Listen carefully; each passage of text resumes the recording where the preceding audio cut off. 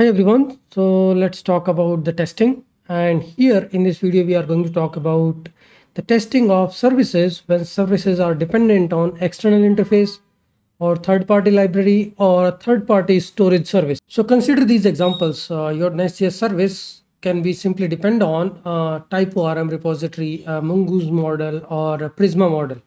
Some kind of a repository system like a Prisma client will be injected in your NestJS service and you will be doing all the different operations, or TypeORM repository will be injected and your NestJS service will be dealing with the data.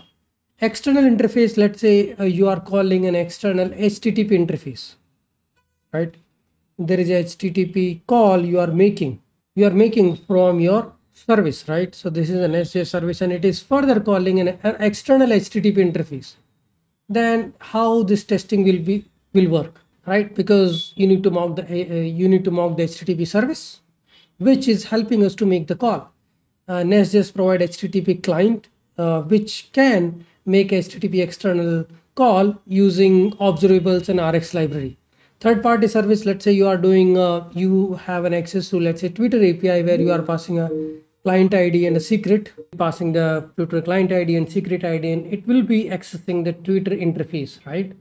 So I can create a mock version of this, and I can just, so I have to write a Twitter mock service also, write the test cases for the Twitter service also. And when I'm writing a test cases for this, I need to write a mock implementation of this third-party Twitter service.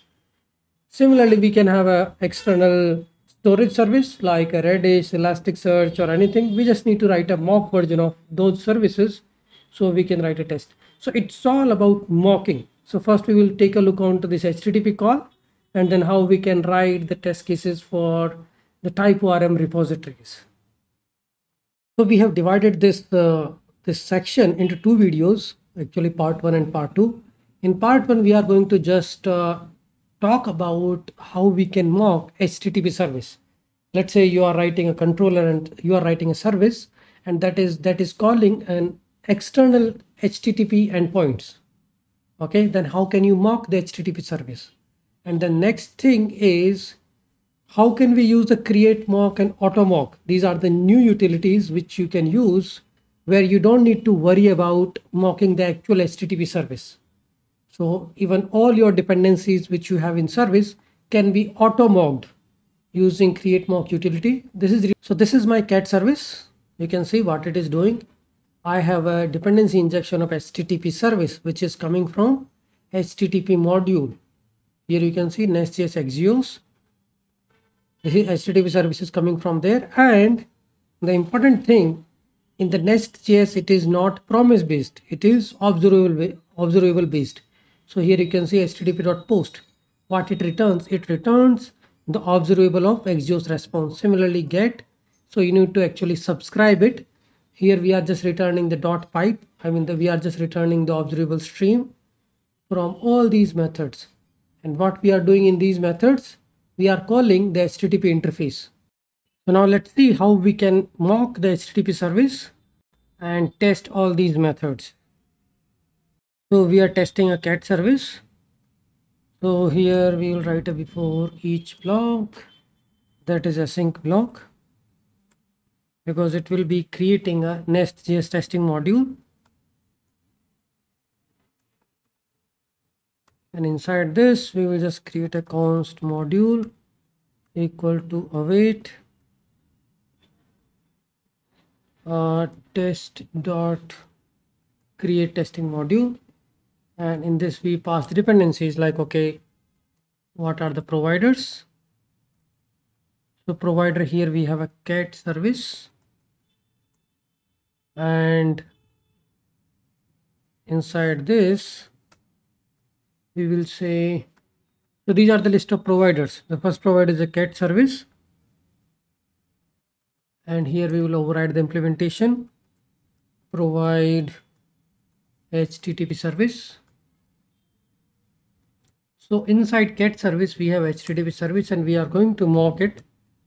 So we'll just say use value, and inside use value we can mock all the methods. So what all methods we have? Get, put, post, patch, delete, all the Axios methods which we see. right? And here we can get the instance of service.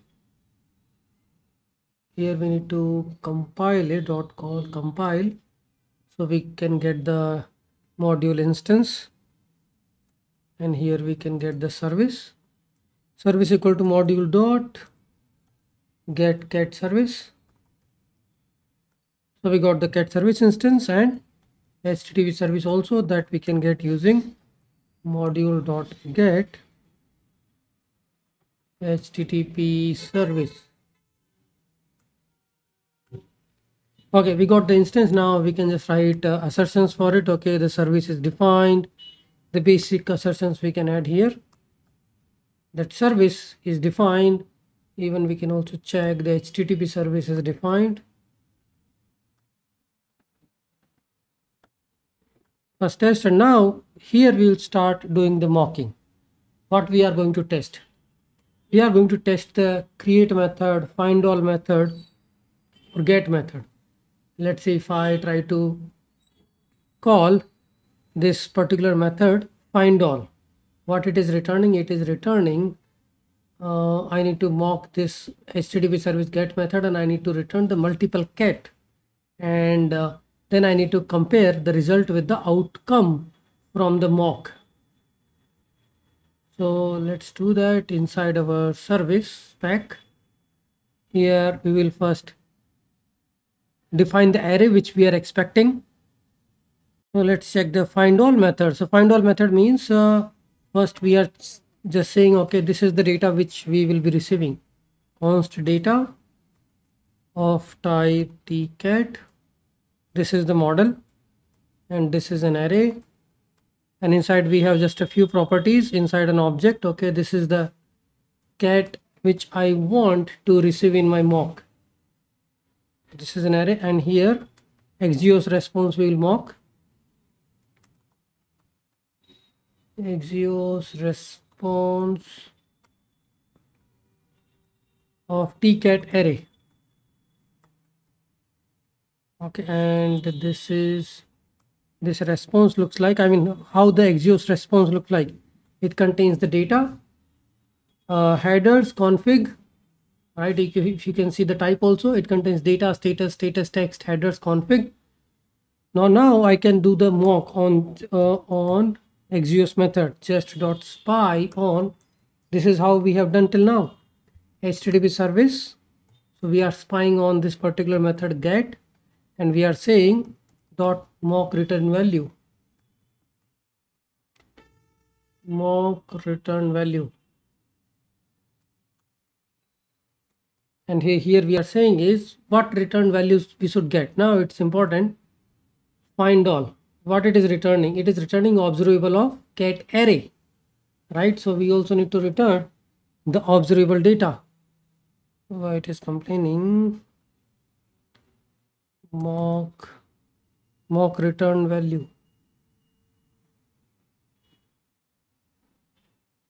Okay, it is there. Now it expects an argument, and we will provide it. So it should be an observable, right? So we can use of operator from Rx. It actually converts the data into an observable, and in this data we have this data property, which is, let's say we are passing this object and expecting that, okay, this is the mock data which we will receive. Argument of observable is not assigned to unknown any. Let's check this, and here we also need to pass the headers. So this is the data, then we have headers. Let me see what it is expecting. So this is HTTP service get, right? Mock return value, it should return this data.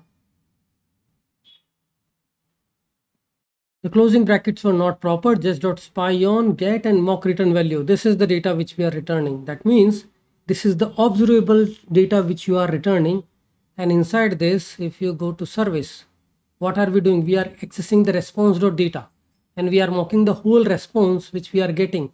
So your data property should contain that cat array. Now we have the actual data, and we also did a spy on. So now we can just do service.findAll.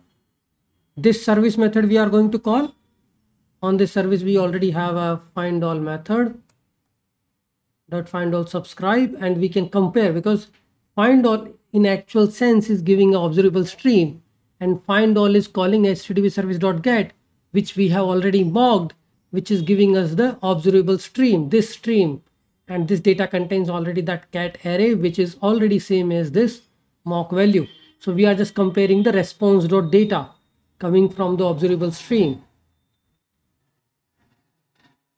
So now we can do the same thing for the another method like find one. I need to just, I hope I could have a more bigger screen so I can show the whole code, because I always need to minimize things.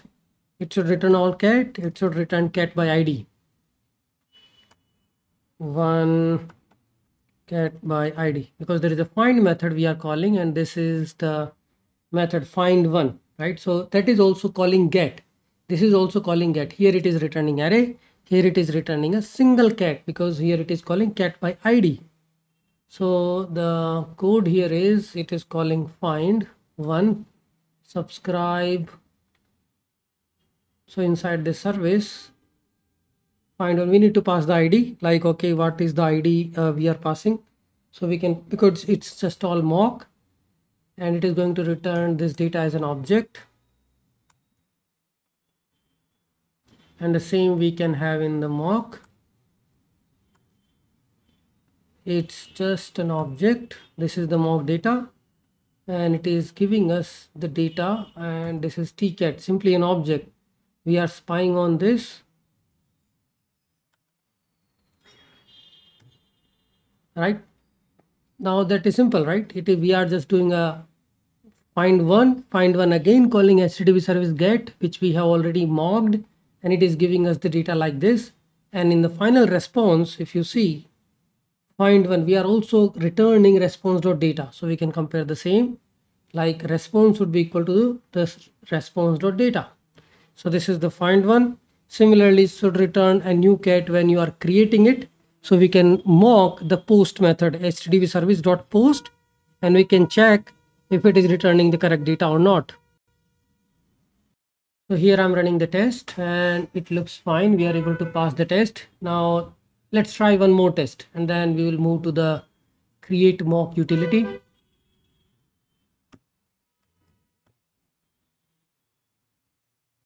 So here let's try the create. So this is the cat object. This is the cat DTO. This is the response we are expecting. So here we need to mock the post method axios.post mock return value. So here what we can do is, we already have a mock payload, so we can just do is of observable of this response.